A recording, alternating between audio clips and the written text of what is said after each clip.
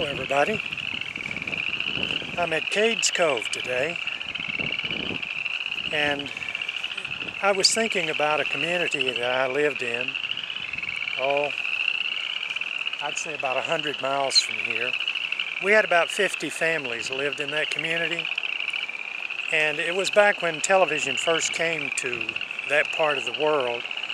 They had opened a station up in Asheville, North Carolina, and they had a commissary, and the commissary had purchased three what they called table model televisions, and everybody in that community wanted one of those televisions. The wind's blowing hard here today, so I hope you can hear me over the wind. And anyway, we wanted to purchase one of those televisions, and we went down there, and the price was just beyond most of what we could afford. So we petitioned the government to print our own money, and they granted permission for us to print our own money. And they told us, you know, to be conservative with the amount of money that we printed.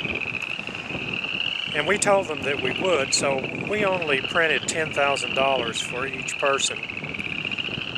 And the guy that was selling the televisions got wind of our printing press. So before we could get down there, he had inflated his prices until the $10,000 was not enough. So we went back and cranked our printing presses up and went back, and he inflated the prices once again. So eventually, when we went down there, we would carry a wagon full of currency to try to buy a television. And the prices had inflated to the point to where that wasn't even enough. And somebody came up with a brilliant idea that we need to go back and print one piece of currency that would equal the wagon load of currency. And one guy said, I tell you what, we'll call them Weimar dollars.